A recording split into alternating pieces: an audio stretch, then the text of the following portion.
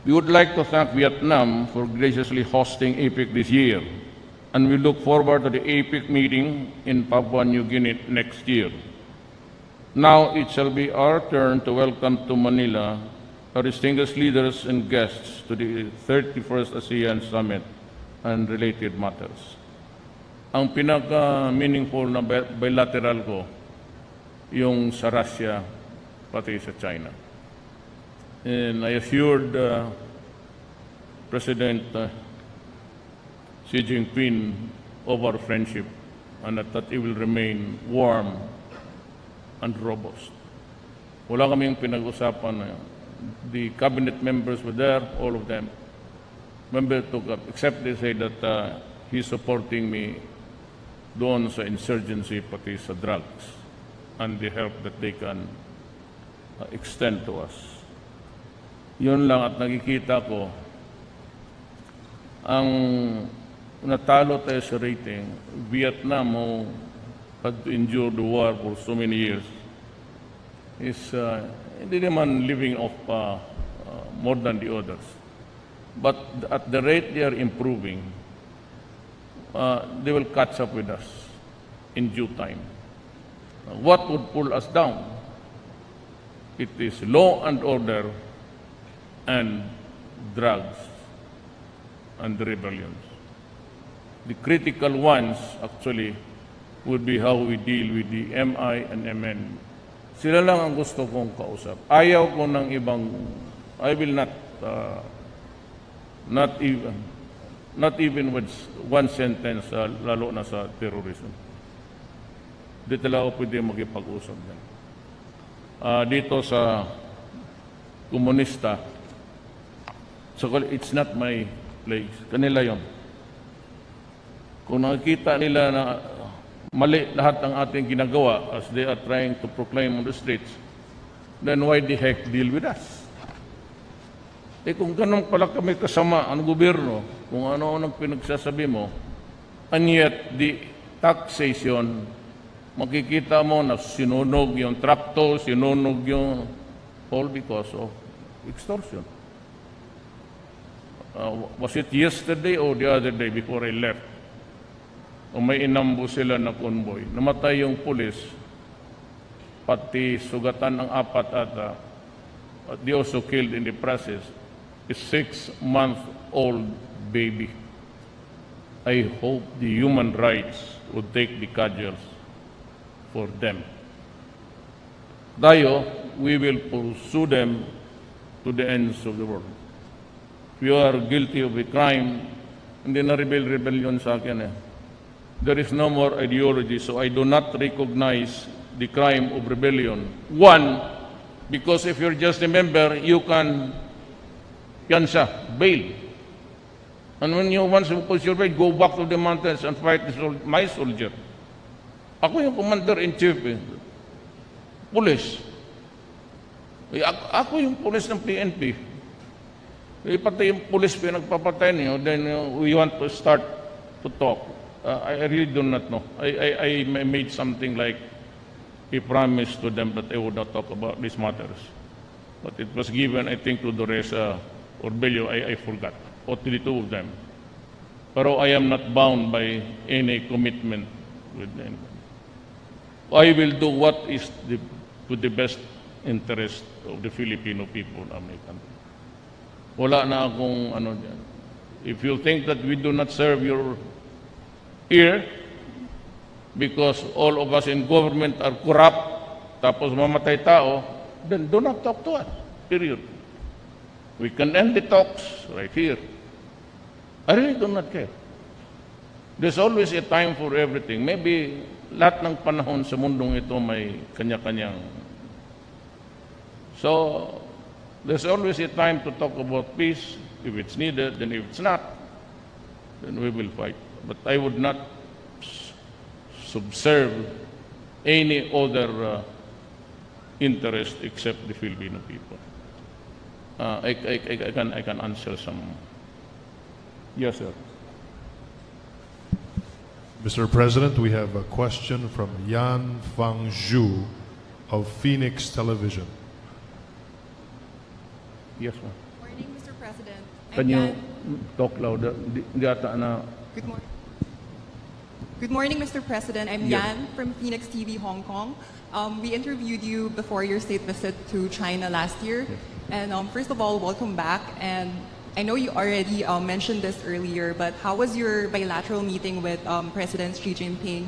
Was he able to confirm when he is coming over for the state visit, and maybe what other issues were also tackled? Thank He you. said that he confirms everything that he promised. And the construction of the two bridges that would span Pasig River, dalawang sinabi niya would start immediately. He said it in front of everybody, and John Anyo nandun, because I was worried that if there are some matters which would take a military mind to answer, I have a ready reference. But everything went smoothly, and the president of China said that he would honor what he promised. And I had mentioned about because I had to answer it myself, because we are the chairman now, me, of the ASEAN. So everything they wanted to know, sabi nga niya, well, we were joking, there's a banter between, ikaw kasi, mas gusto mo yung sabi ko, hindi,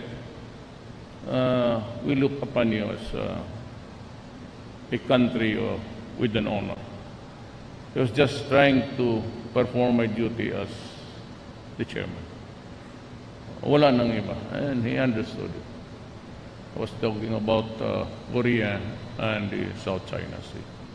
He gave specific answers, and we all listened. And I had to rely on my commitment, not at this time.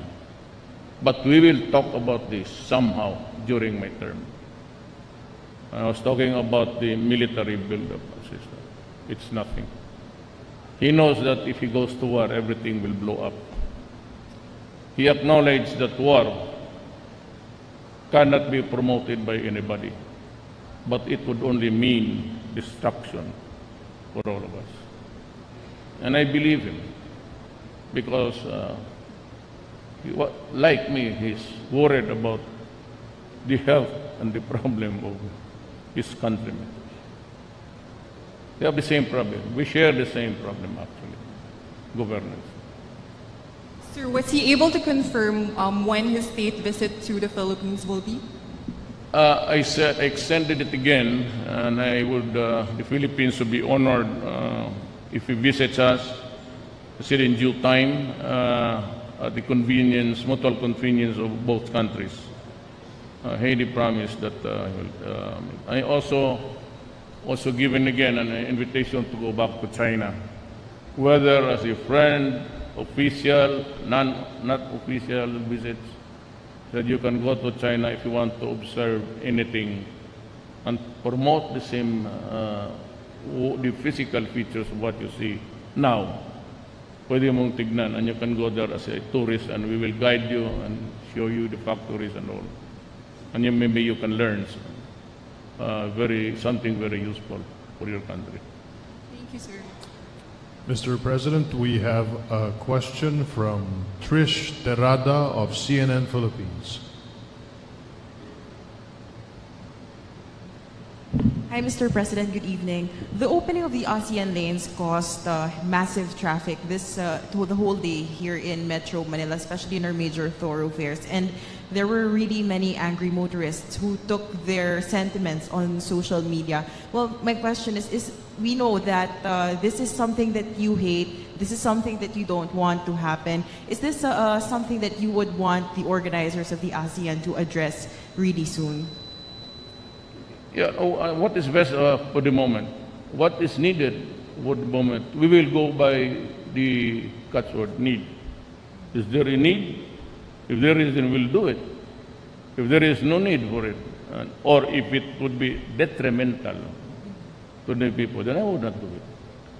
Okay, thank you.